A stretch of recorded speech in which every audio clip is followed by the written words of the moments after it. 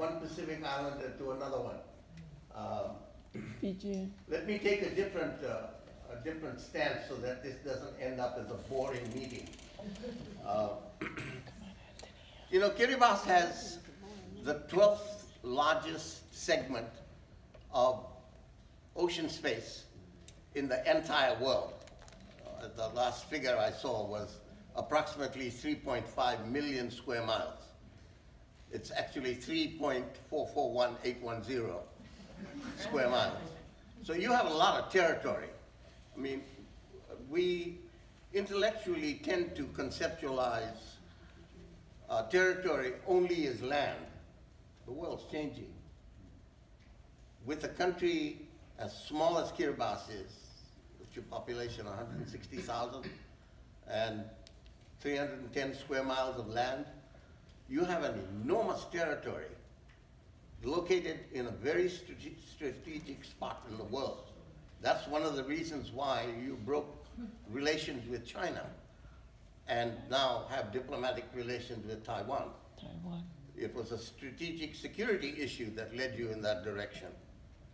So that said, Mr. President, that said, and considering your present bent that more than likely you're going to have to move like the people of Rambi did eventually. By the way, footnote here, I happen to work in a top security position in Australia in the 70s for the Whitlam government. I saw the secret papers on the negotiations between the Nauruans and the Australians and the New Zealanders. If you have time, drop by the house and I'll tell you what happened. If nothing else, we can share some kala with you. And maybe some breadfruit if you're really nice. But, you know, I think you're going to have to move. I wrote a paper in 1990 that was published by Oxford University Press, predicting more or less, you know, sometimes I think I should never have been a Pacific historian, I should have been a prophet. Maybe there would be more money in that. But, you know, as early as 1990, I recognized that this is the likely scenario that was going to occur, particularly for atolls. You're not a high island, you're an atoll. So, I think you're going to have to move. And I think buying land in Fiji is good public policy. It's a good backup position. I don't think you're going to get the kind of support that you want from Australia. Fundamentally, Australia is very racist at the top. And I say that having cut my intellectual teeth in Australia. I got a PhD in Australia. So, and I worked at the apex of the Australian government. There is very little hope in Australia, I think. And you know, don't get edgy. You know, I'm a member of the public. You know, don't get edgy. The president is a, what did you say you were, a radical what, or was it the adjective before the radical? Yeah, you know, we can hold out, I can hold my own in this stage here. So, you know, I don't think you should have too much confidence in Australia. They're not going to come to your assistance. Australia is a brutal, racist society, let me tell you. I mean, that doesn't mean to say that all of them are, but at the apex of the political structure in Australia, they're fundamentally racist. And they've been that way for a long time. Labour, they're a little bit softer. But don't expect anything from the Liberal Country Party coalition. New Zealand got its own problems. New Zealand got its own problems, dealing with Maori land issues and Maori resources. Don't forget, you are in a permanent colony here in Hawaii.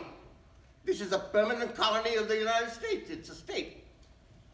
If you want to talk about colonialism, you know, let's have a decent discussion about colonialism. Landlessness is at the fundamental root of problems of the native Hawaiian people. If you don't believe me, ask them. Okay. So, all of that said, I don't think you should expect too much support from the United States. You're in the wrong country at this time. Things may change in 2020. I doubt it. But I don't think you're going to get any... if you're looking for money... Wait a minute. Look, wait a minute. Hold it. Okay? Hold it. I'm not going to take instructions from you. Look. Now I need for you to shut up. Okay, for a minute. So, Mr. President, now that this is getting interesting, why don't touch me. Sit down. Yeah, sit. You sit down. Sit down. Sit. Mr. President, what I am saying to you before this crowd gets at my throat, what I'm saying to you is for you to expect even anything approaching a substantial amount of money to address the problems of the people of Kiribati. You're fundamentally in the wrong country. But you know, you're a world traveler, you've been around, you beat the bushes. Time is running out on you, but time is running out on all of us. Ew. Against that wordy background, I'd like to have your comments. Thank you. Thank you. Thank you, Don't Anthony. you touch me. Get away from me. That's okay.